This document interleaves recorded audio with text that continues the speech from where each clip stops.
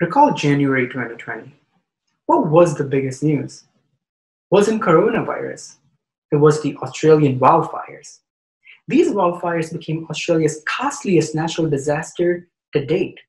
$100 billion damaged, dozens dead, 1 billion animals lost, and thousands of square miles incinerated.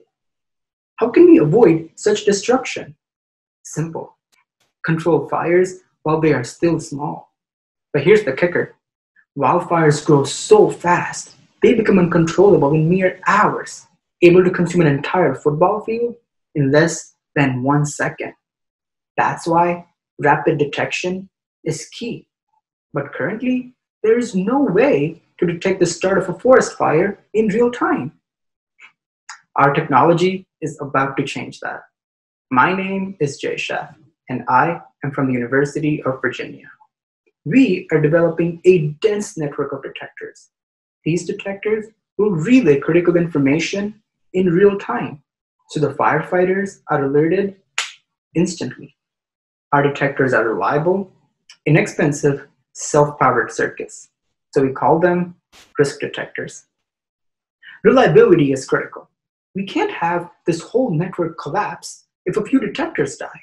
So we are designing every detector to be reconfigurable. It will adapt its power use and signal transmission to communicate to the nearest active circuit, even if that means jumping over dead circuits in between. This ensures that critical information is relayed on time. Now, you might wonder, how practical is this? After all, we might need millions of detectors to effectively cover a forest. And can you even imagine routinely changing the batteries of these countless detectors that are scattered over thousands of square miles? Well, you don't need to. Our detectors run on very low power.